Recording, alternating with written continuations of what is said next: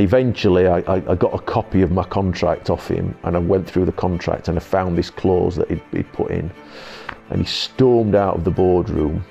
I'm Jon Newsome, and this is my Norwich City story.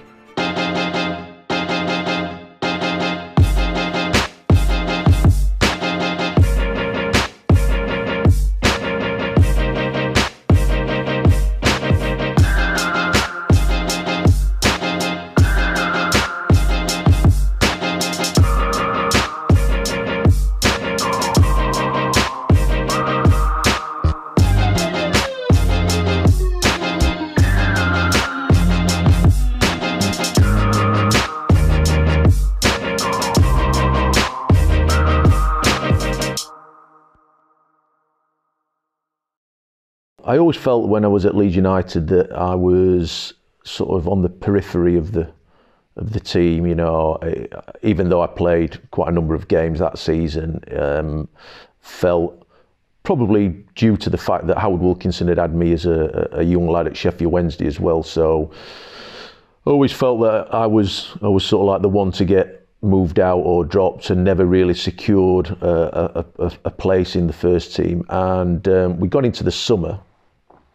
And funnily enough, it was about 2 or 3 weeks before the move actually came about. But I had a phone call from a journalist who just said, I don't know if you're aware, but Norwich City have made a bid for you, and I think the club have accepted it.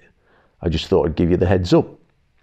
And that was it. I never heard another thing from the club, nothing at all. Felt it had probably gone a little bit quiet, maybe. I don't know if there was any truth in it or not.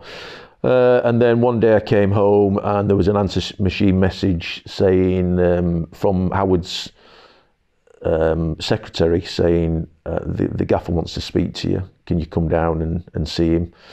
Went down to see him and very bluntly just said, Norwich City have put a bid in for you. We've accepted it. Would you like to go and have talks?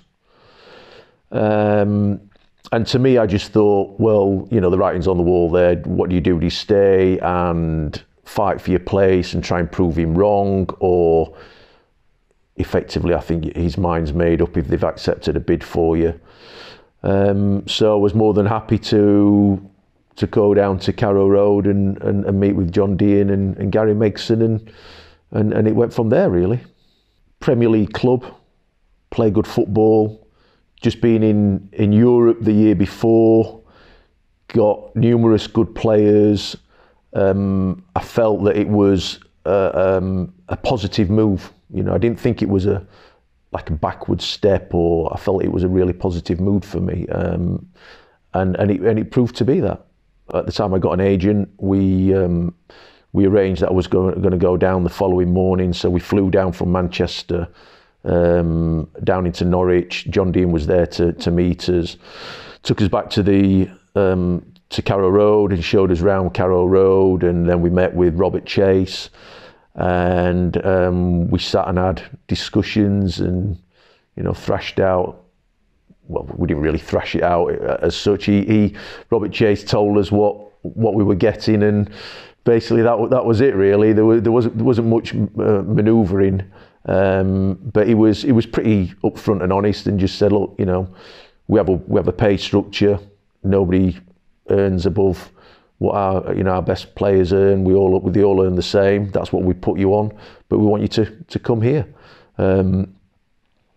And it didn't take me any time at all to decide, really. I enjoyed what I'd seen. I liked the fact that I was moving to somewhere that they wanted you, you know, rather than being at a club that obviously no longer wanted you. So that was a big part of it for me. And yeah, thoroughly enjoyed what I saw, and was delighted to make the move. You were Norwich's first £1 million player. Yeah, a bit bizarre that, isn't it?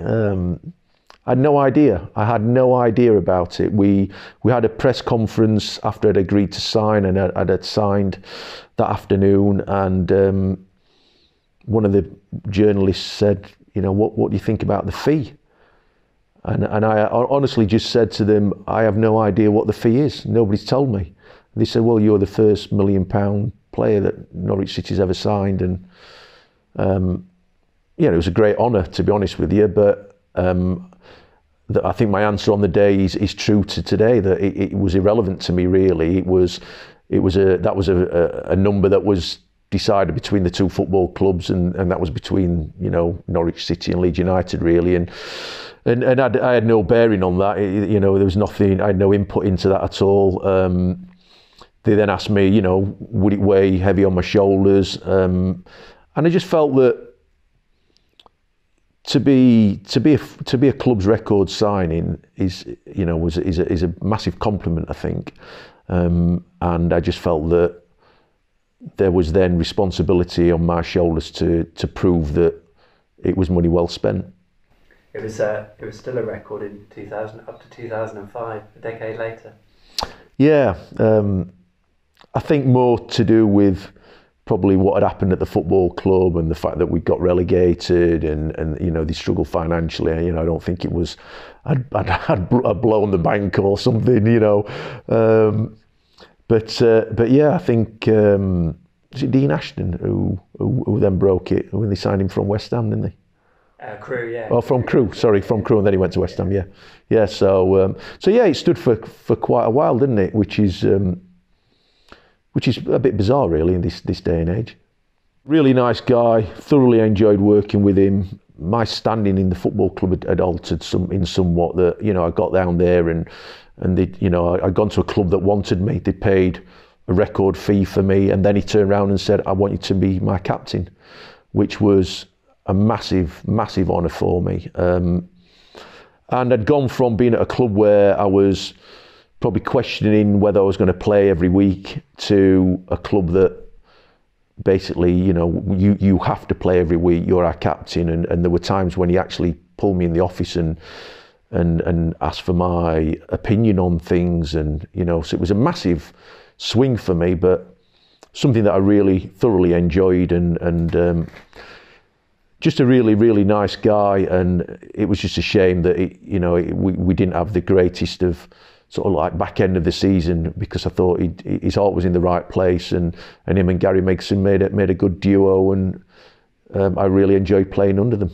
It's a bizarre day, really.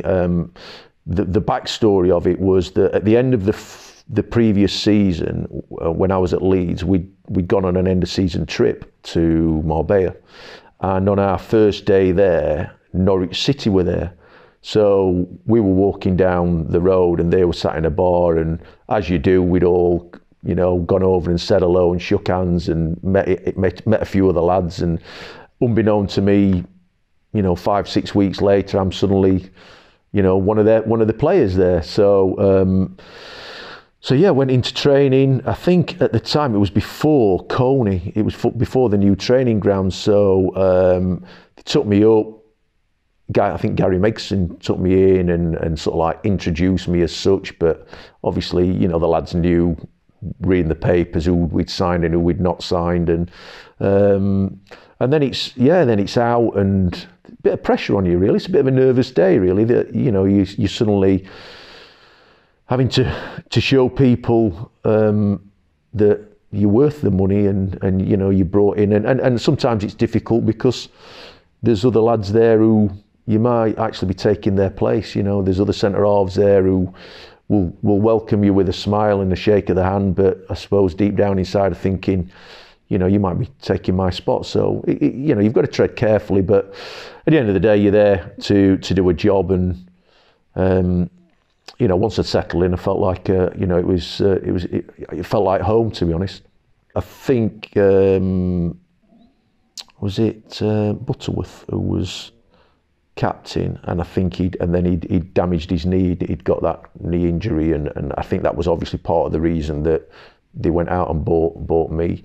But yeah, big, massive responsibility, really. That you're walking into a dressing room full of strangers, really, who are now your teammates, and but the way that a dressing room works, there were the jokers, Brian Gunn, people like that who were quick to pull my leg, calling me skip or captain, and getting into your ribs a little bit, and yeah, it's just one of those things you have to deal with, I suppose. But looking back, it's quite a lot of pressure and a big weight on your shoulders, really. But I suppose that's why they deemed me. I was captain material, I suppose, because they felt that I could deal with it, and hopefully I did. I think debut was Chelsea away, and I think it was a little bit of a wake up call. It's going to be a tough season, but I felt we got enough about us. There were some exceptionally good players at Norwich City, and I was not surprised, but when I got there and I played with them, it was pleasing that they were good quality, and the way that they played. We got the ball and we passed the ball. We didn't lump it forward, and I felt really at home. And there was some really good footballers, and I did feel that we got enough to at least easily survive in the Premier League, and if not, push on for sort of like mid-table. Yeah, great strike, wasn't it? Yeah, somebody sent me a video of it the other day, actually, and I got a bit of stick on social media about it. Absolutely pouring down with rain. I think Blackburn won the league that year, didn't they? And I don't think I think we drew at their place and beat them at our place. And I remember beating somebody with a ball. I've gone to strike it, and my left foot has just given way on the turf, and it's slipped, and it's sort of like spun off and gone in the top corner. And I was laid on my back, and I think I started kicking my legs in the air, something like that. It was a bit slightly ridiculous, but yeah, I remember it well.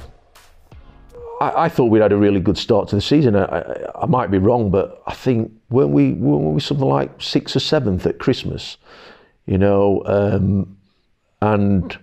all of a sudden you're looking forward and you're looking above you, and and teams around you. The bottom relegation wasn't really even a consideration at that time, and then I think there were a few things that happened behind the scenes. I think we sold a couple of strikers and we didn't really replace them. And then I think one of the big parts for me was Brian Gunn got that injury, and Andy Marshall came in goal. And for all I think, Andy Marshall was a good goalkeeper, and he developed into a great goalkeeper. I just think it was probably a little bit early for him, and then. We just seemed to nosedive a little bit, and I just felt towards the end of the season, the end of the campaign, the last 6 or 7 games, there were things that went off that we just didn't have the rub of the green. I think we hit the woodwork in probably 3 or 4 matches where we got beat by the odd goal, and it was just as if the writing was on the wall, and no matter what you did, it sort of like turned against you.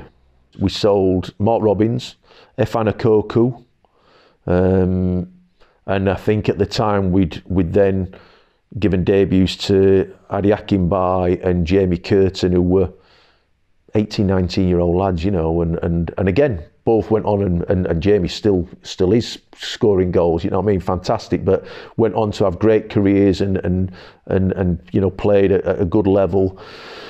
But I think anybody would realise now that, to have 2 18, 19-year-olds leading the line in the Premier League is a massive responsibility for them.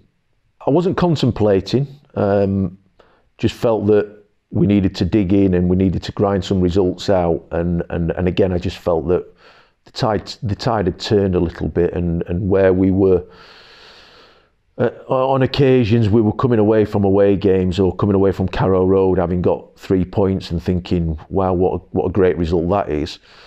Sort of, as I say, the tide had turned, and we were coming away thinking, have we lost that game today? I thought we were better. We were the better team. We created more chances, and yeah, just felt that Lady Luck had just deserted us a little bit. I felt the club needed to invest in some players, and to be fair, we did sign Ashley Ward, who I thought was a great signing, albeit I think it was a little bit late in getting him in there. I think we needed something before that, and then obviously the devastation of eventually being relegated. He dislocated his right ankle, which again fractured his leg. It was away at Nottingham Forest. Really bizarre circumstances again. I think we played Chelsea at home on the Saturday, and the following day we played Nottingham Forest away. So we played 2 games in 2 days, which you would just never do this day and age. And there was a strike which went to his right hand side, and I think he went down with his foot to sort of like deflect it away, and I think it must have caught the end of his toe and sort of like snapped his foot back, and devastating really, because again, I said about some great players, he was as good as any goalkeeper I played in front of.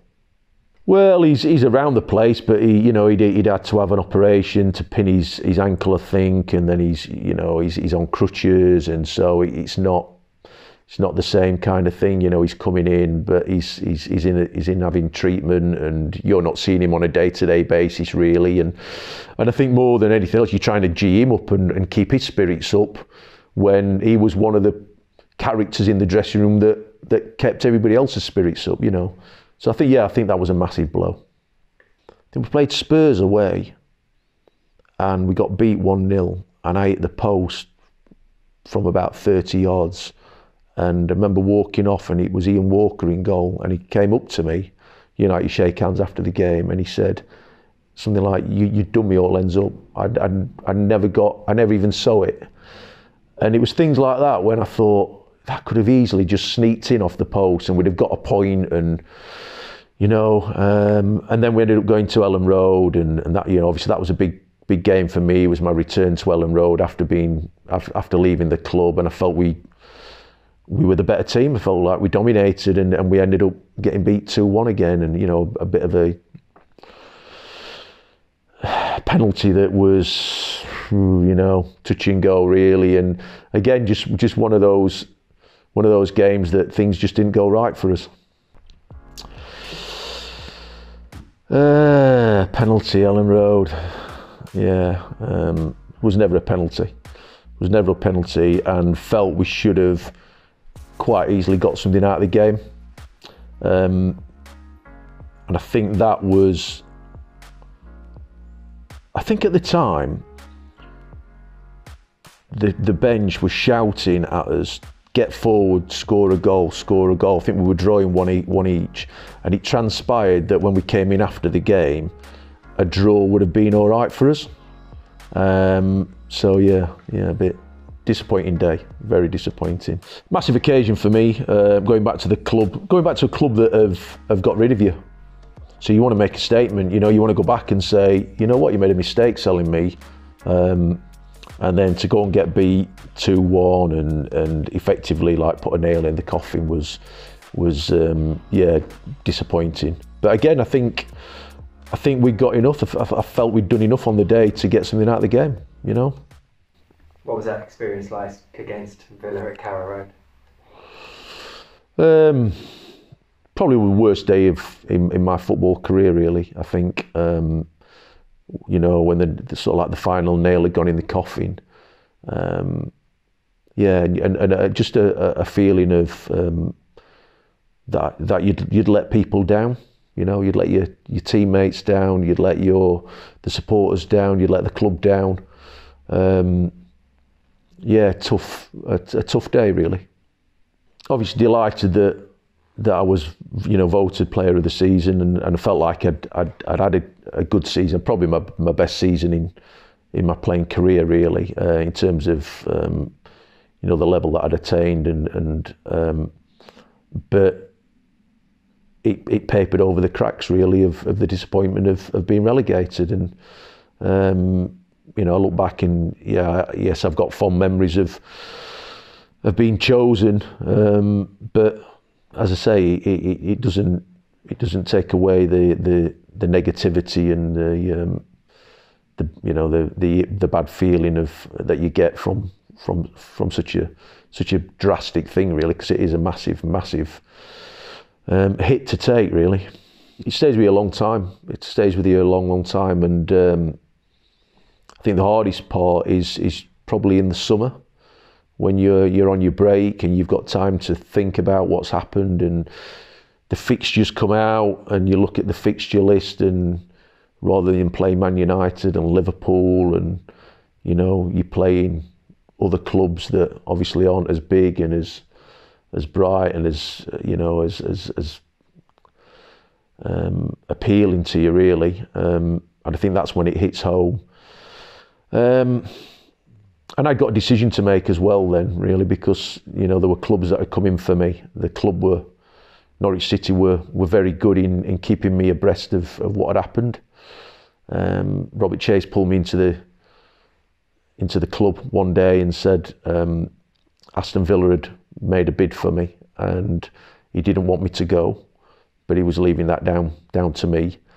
And I was happy to stay at Carrow Road, because I felt like I got some unfinished business, really. I felt responsible partly for what had happened,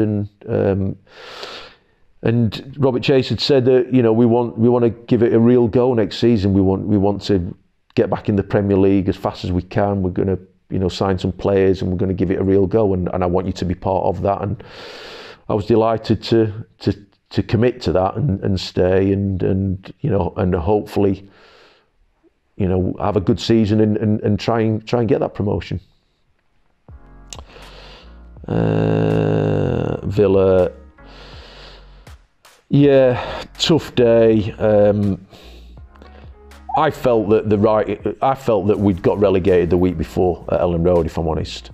I know this sort of like made it mathematically that we were down, but I actually felt that the week before Ellen Road was when we got relegated, and that was where the pain was. Just not nice games to play football in, really. When you know you're down, you just want to draw a line under it.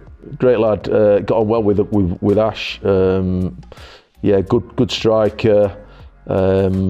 Felt I feel if we'd have bought him a little bit sooner, we could quite possibly have stayed up that season. Yeah, I think when we offloaded Efan and Robbo, we needed to replace them with some. The two young lads just couldn't carry the weight of a Premiership team on their shoulders. I think it was unfair to expect them to do that and have a 19-year-old goalkeeper behind you at the same time. You know what I mean? It's a lot of responsibility put on their shoulders, really. So good lad, Wardy. I'm not seen him for a long time. I'm led to believe he's some TV star, isn't he? But yeah, I've not seen him for a long time. I think Gary Megson was caretaker at the time, and then there was talk that Martin O'Neill was coming in, and I didn't know Martin O'Neill. I knew of him, obviously. I knew what an exceptional player he was, and that he'd won European Cups, and so was really looking forward to working under him and his staff, because he brought a whole new staff in, and went into the start of the season on a really positive note, really thinking, let's have a real go at this and see where it takes us. He was a bit of an unusual character, if I'm honest. Trying to put it nicely, he came in and he was a bit sort of, I don't know, aggressive possibly is the right word. He came in and he was a bit distant with the players. There were things in pre-season where he just sort of like showed his teeth a little bit at times. I remember one day we were doing a run round the lake at the university campus, and it was a red hot day, scorching hot day. There was dust flying everywhere, and we'd done this, I don't know if it was like a 2 or 3 mile run round. Got to the end and we were all gasping for breath, and we went to get the water bottles, and he banned us from drinking water. He said, you're not having a drink, because when I did pre-season training, we didn't get a drink. And then made us do the run again. And it was all a bit surreal, really, you know. And I think he was a bit like that, you know, even as the season went on, he was very, sort of like very extreme. We didn't see him a lot on the training ground. The staff did a lot of the training. In games, his pre-match and his post-match comments were very short and sharp. But if you won a game, it was like, you know, like you'd won the cup. You know, it was like get beers on the bus. You know, everything's jolly. If you lost, you were the pits of the earth. You know, so he was quite extreme. You know, whether he's mellowed and changed, you know, I don't know, because obviously, you know, you look back in hindsight, he was probably cutting his teeth a little bit at the time. So and also, you know, you don't know what the pressures from above were. I do recall that halfway through that season, before he left, he pulled me to one side and told me that they'd had interest from Tottenham Hotspur, were interested and made a call, and for nothing else, he was just informing me and keeping me in the loop, which I thought was really good of him. You know, I never worked under Brian Clough. I was, you know, never really in his presence. But when I was at Leeds, I shared a room with Steve Hodge, who spent a lot of time under Brian Clough, and I felt that Martin O'Neill had probably taken a lot from Brian Clough, a lot of the traits, and implemented it himself. So yeah, but you know, he knew his football. He knew good players. He knew how to win games of football. He obviously knew how to play the game the right way, and he's gone on and been, you know, massively successful. Especially when he went to Leicester, I thought, you know, he did an amazing job there. Big game, Luton away, live on TV, I think. You know, and you're thinking, right, we really want to make a statement. We want to go there and get a result, and yeah, you know, scored 2 goals, won 3-1. I think I got man of the match. Couldn't have asked for a better start, really. And just one of those days where things went right. You know, I think I might be right. I think Danny Mills made his debut at right back. Obviously went on to play, you know, umpteen games for England, and yeah, just one of those days. We'd worked on a couple of things in training. I thought one of the things about Martin O'Neill, I thought the set pieces that we did were fantastic. You know, the way that we set up for corners, attacking corners. Effectively, it was me and Ashley Ward, and he just said, "It's you two," and it's a competition between you and the defenders. You know, if you want to head the ball and win that header more than they will, you'll score goals. And it was a really simple corner routine, but it generally tended to work that season.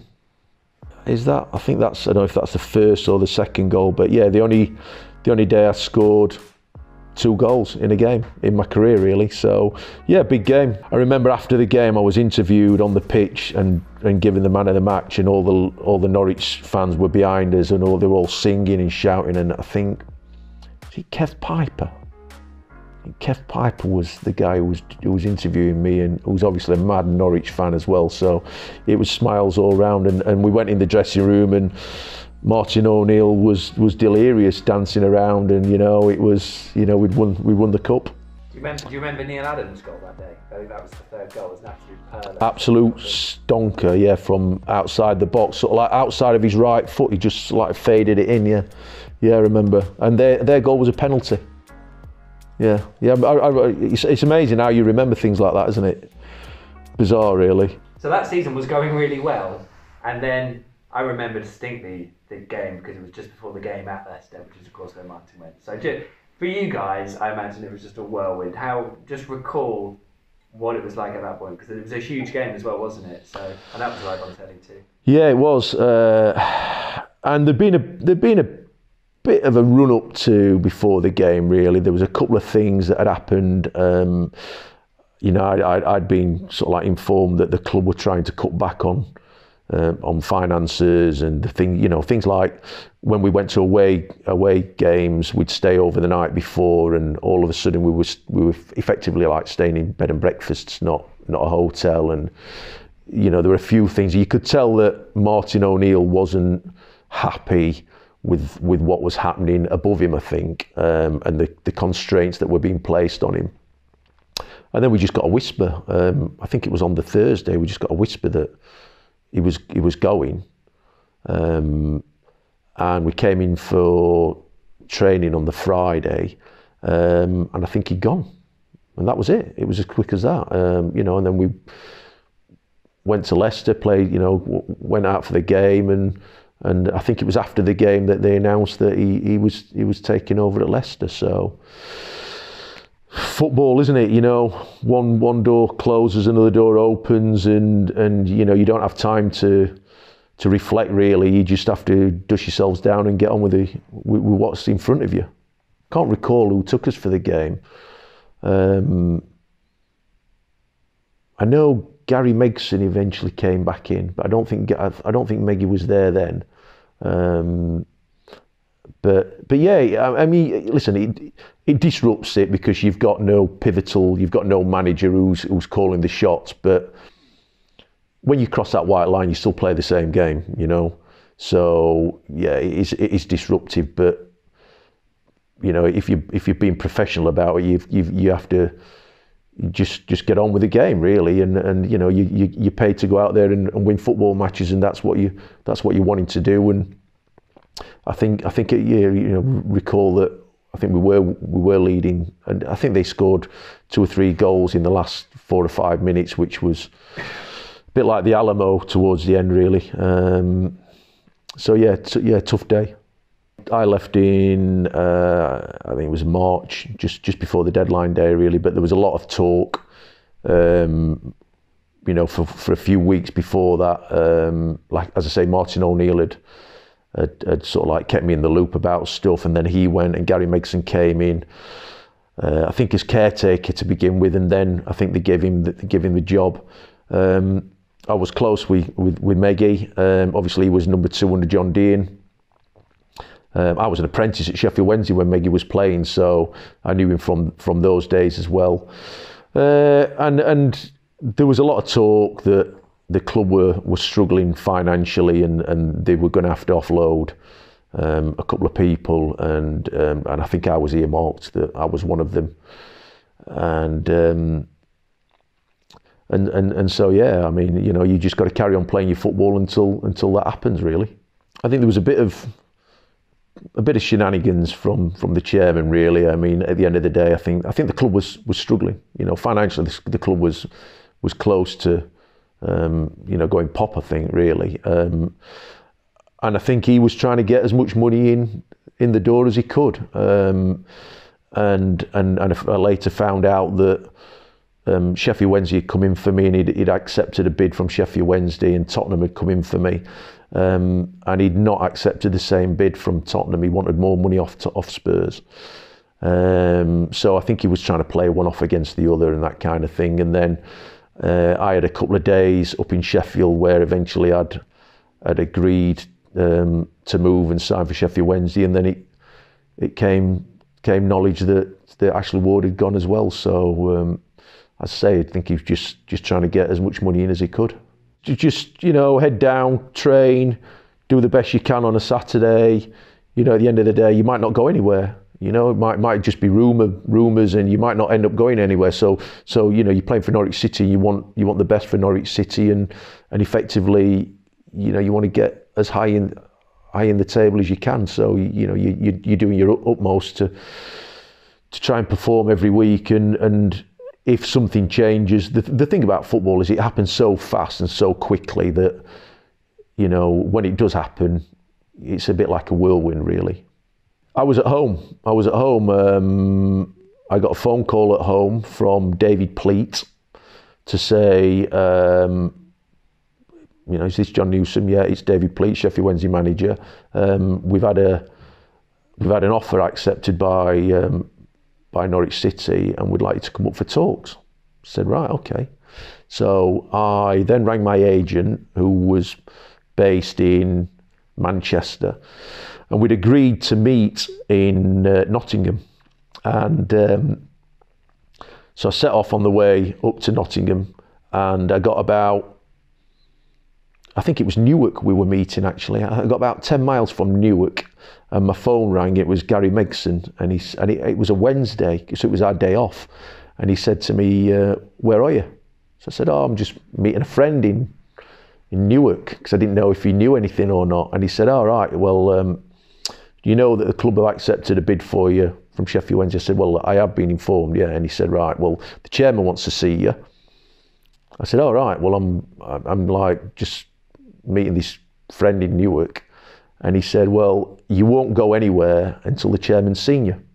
So I suggest you turn your car around and get yourself back to Norwich. So it was all a bit cloak and dagger, really. So I rang my agent and said, right, I've got to go back to Norwich, told him the situation. And he said, well, I can't get down there because he got something on in that afternoon. And my agent was the PFA, actually, so they were busy lads. So I went back down, got all the way down to Carrow Road, and met with Robert Chase. And the deal had been at the sort of like winding the clock back when he'd approached me about staying for the second season, and said, I want you to stay. And I'd got a loyalty payment at the end of my contract. And he'd said to me, I want you to stay, and I'll put a clause in the contract that if we sell you, we'll pay you the loyalty payment. I can't give you any more money. I'm not giving you any more money, you know, but that's the little sort of like cherry on top of the cake. So I said, right, that's fine, yeah.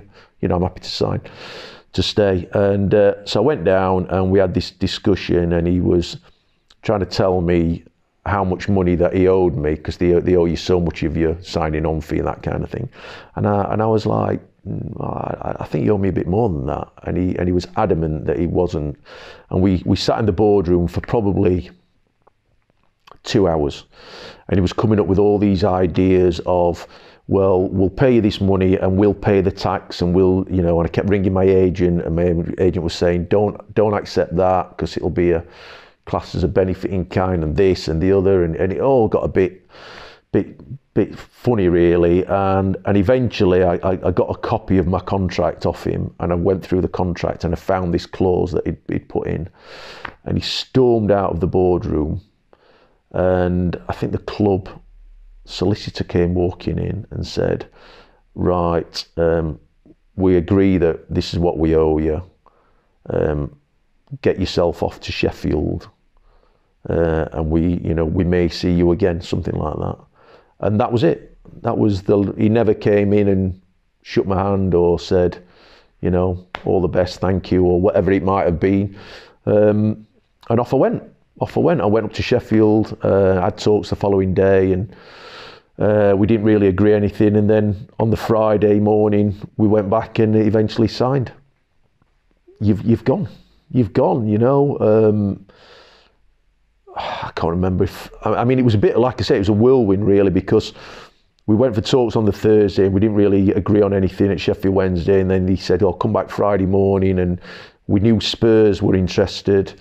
And I think it was Jerry Francis who was at Spurs, and he was saying, we're not paying £2 million when you've agreed 1.6 with Sheffield Wednesday. And there was this big sort of like debate and a bit of a messy scenario, really, between the club. And then I went back on Friday morning, ended up signing, but then realised, you know, I've not done any training for 3 days. So the following day, Sheffield Wednesday got Aston Villa at home, and I was playing. So it's sort of like start afresh, you know. So I just remember going up to the training ground on the Friday, and I did some running and some fitness work to try and just get myself, you know, ready for the Saturday. Came in at Hillsborough on the Saturday at 1:30, 1:15.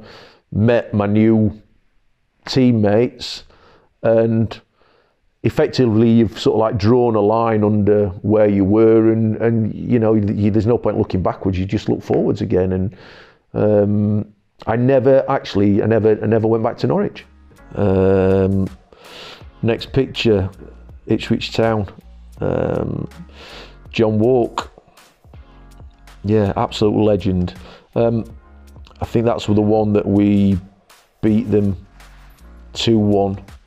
I think, whether that's the caption or not, I think that may well be just before I score the goal. Didn't really appreciate how vicious the rivalry was between Ipswich and Norwich until I went to Norwich. And even now I'm back in Sheffield and we've got Sheffield Wednesday, Sheffield United, Steel City derbies and all that kind of thing. And I say to people, trust me, you've not witnessed anything till you've seen, you know, we call it the tractor derby sort of thing. It was, it was vicious. And then to score a goal and for us to win the game in bizarre circumstances, really, when I think it was a mistake by me. There was a ball through and I went to control it and it popped over my foot.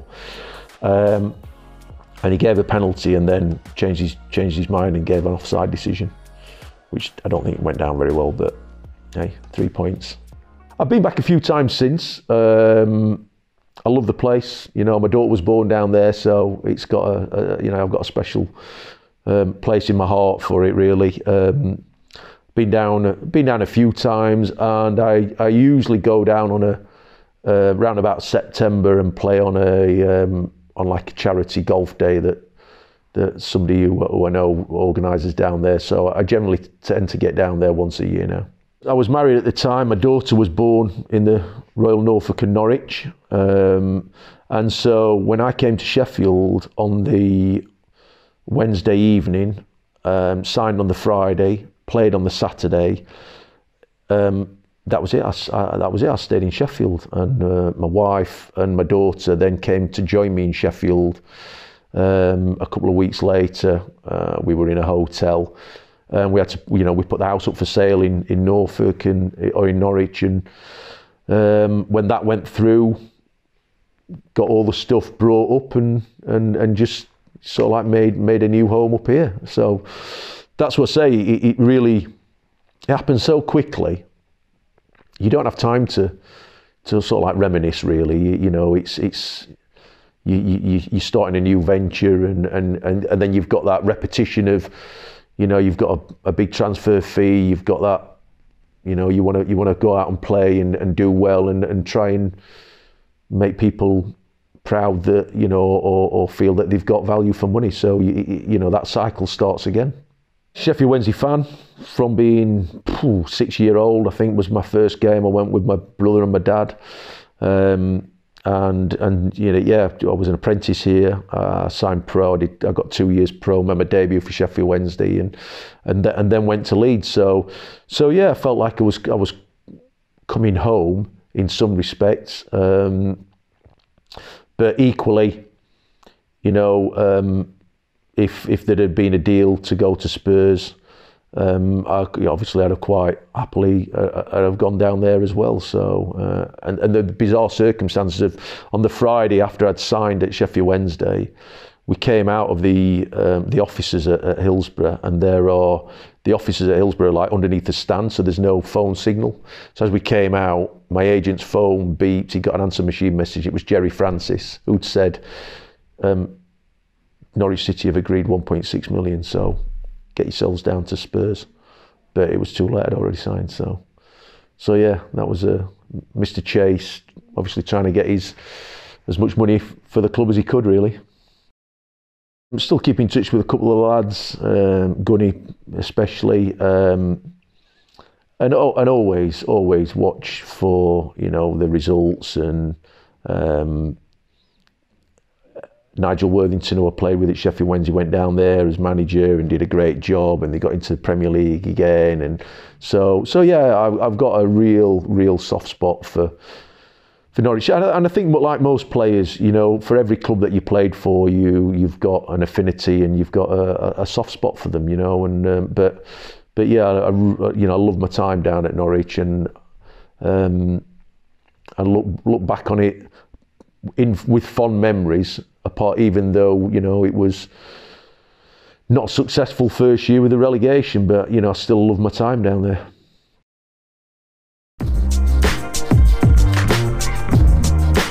Your Norwich City hero. Wow. Brian Gunn, I think. Gunny. I had massive amounts of respect for him before I went down there, obviously with what had happened in his private life with his daughter and that kind of thing. Larger than life character, great guy, made me really welcome when I went down there. Yeah, top man.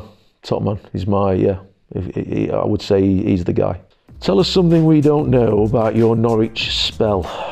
Wow. I think I've just told you everything there, haven't I? The Players' Lounge at Norwich City was the best Players' Lounge in the country. So as a captain, it was massive, this lounge, and we used to get 250 tickets for the Players' Lounge. So as a captain, I used to get 50 tickets for the away team, and we all got 10 tickets each. Or 40 tickets for the away team. So what we used to do was we'd say to the opposition, do we get tickets at your Players' Lounge?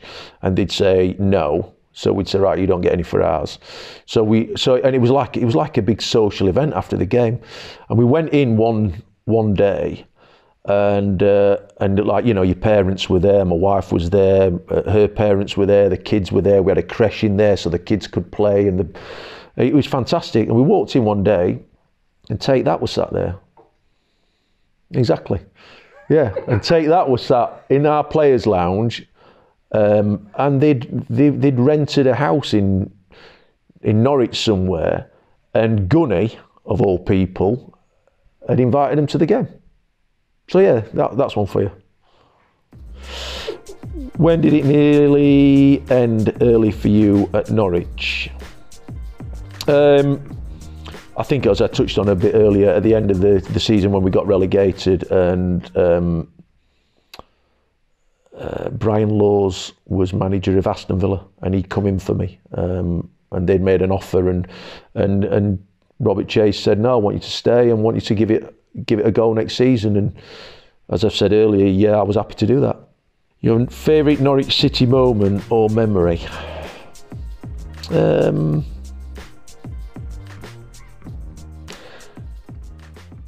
Probably one of them was probably scoring the brace at Luton. I think that was up there with as happy as I've been. Walking out at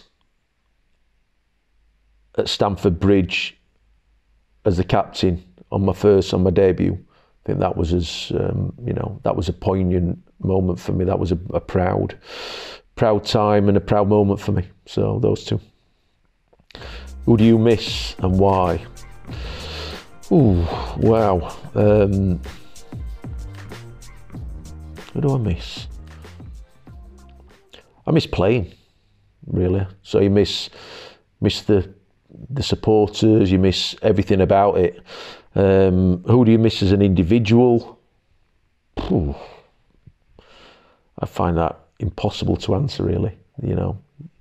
I think when you play as a professional footballer, sounds bizarre, but the changing room has effectively got like a revolving door on it, because there's people coming and going all the time. And I always think that you make a lot of acquaintances in football, but I think the cliche is you can count your real friends on one hand, and so lots of people who it's great to catch up when you bump into them, or you come across them again, but to pick one out is impossible, I think, for me.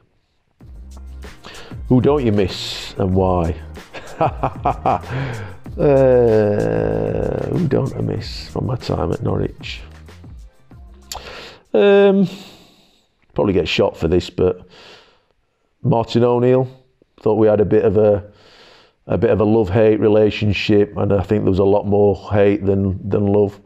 I respect him for what he did and what he's gone on to do, but I think at the time we were a little bit at loggerheads. So yeah, probably getting bothered for that. My Norwich City regret. that we didn't do enough to stay up the first season. You know, relegation.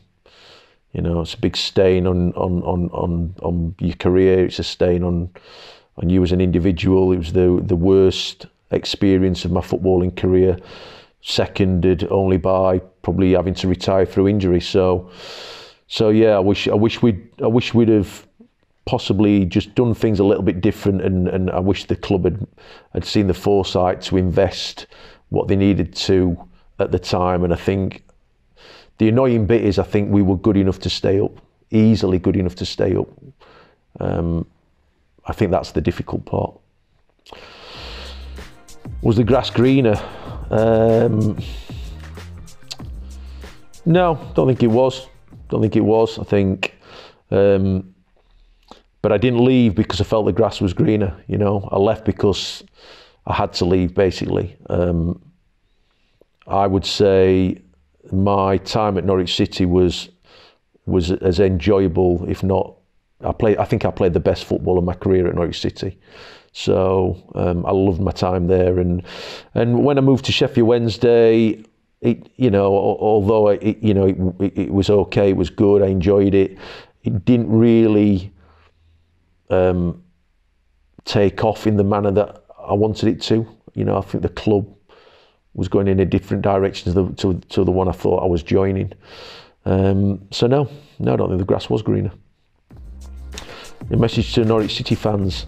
I would just say, just love your time in the Premier League. You've just done so well getting there this season. I had a great rapport with them when I was down there. They've got a special place in my heart. And you know, it was just a lovely time of my career. So thank you. I think I would nominate Brian Gunn. Yeah, I'd love to see what Gunny's got to say about it all.